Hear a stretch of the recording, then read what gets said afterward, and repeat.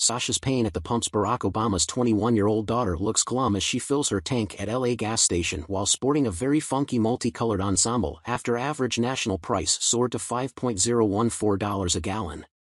The crippling cost of living in the is taking its toll on almost everyone, even former first daughter Sasha Obama, who wore a rather pained expression as she filled up her car with gas on Monday, hours after the average national price soared to more than $5 a gallon for the first time in history.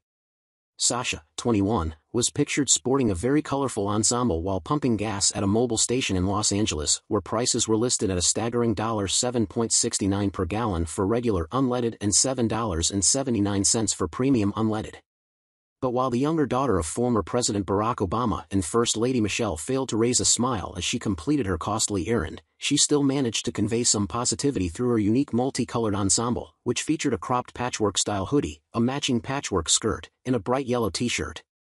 Sasha added some further flair to her look in the form of some bright beaded necklaces, chunky rings, a silver belly button ring, and a pair of boldly colored Nike sneakers.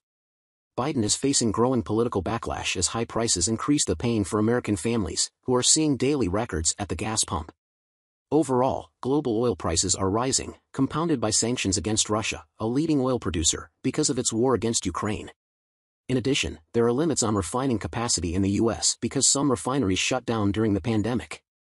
The combined result is seeing the cost of filling up surging, draining money from Americans who are facing the highest rate of inflation since 1981. On Monday, it was revealed that thousands of Californians are now fleeing to Mexico amid the soaring cost of living in the Golden State, with many taking advantage of the ongoing work-from-home opportunities being offered by their companies in order to enjoy a cheaper lifestyle in Central America. Others who are required to work in office have